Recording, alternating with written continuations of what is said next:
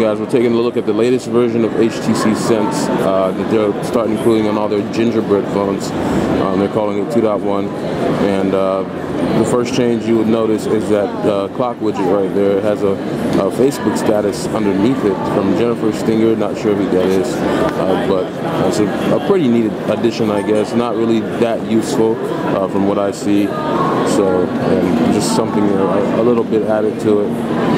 And then the next change you're going to see is in the app tray. You're going to see that it's sorted by all your applications, or you can look at your favorites, and then you can look at your downloads from the Android market. So if you want to just, I guess, if you like sorting, I guess that's pretty cool. And the scrolling mechanism is a bit different now too, so you go by sections, and it isn't just one big continuous scroll now.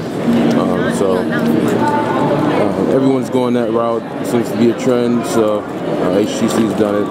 And I just accidentally pulled down a notification bar, but that's a good thing because you'll see the next change, and that's the split between notifications there and quick settings here.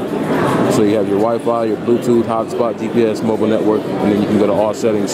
So this is stuff you would normally need to, like these would normally be widgets you would need to add to your home screen, but now you can do away with that because you can access this whether you're at the home screen or not. So that was pretty cool of HTC to add.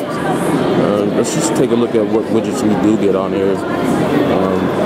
Frame channel, we already know about that. Let's go ahead and get a widget. See if we can find anything new. Frame string, HTC lights, that's already done. My shelf, navigate, alert. So it's not that they didn't add that much at all, and I don't even see the power widgets, power control widgets. So they wanted to do away with that. Oh, hold on, here it is. Here they are. So they're still there if you want them, but I don't see why you would want them, really. See what kind of wallpapers they have.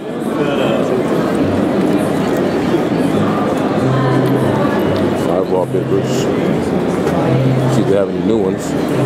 Oh, they actually have a live wallpaper that I've never seen that one before. I don't know if it's in other HTC phones.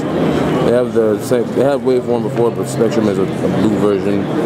VU meter. Many Magic Smoke, Nexus, Galaxy, Water, Max. I want to take a look at that other one though, not just because she's hot, but if I can get to it. Let's see. Gotta get one of these widgets off of here. Let's take this calendar widget out. Oh. Whoops, oh, you have to drag it up, I forgot. That's different. Can I even delete it?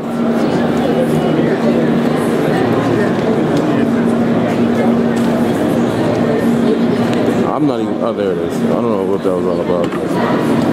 So this one is just a picture wallpaper. It's just changing from picture to picture. I thought it was an animated wallpaper showing that girl, but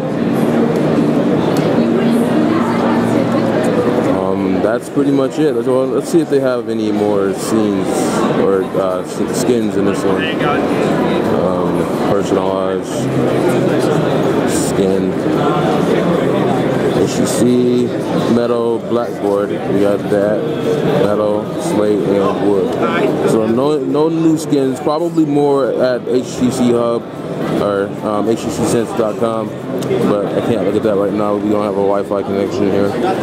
And that was the latest version of HTC Sense being included on all their Gingerbread phones. That was announced today. Thanks.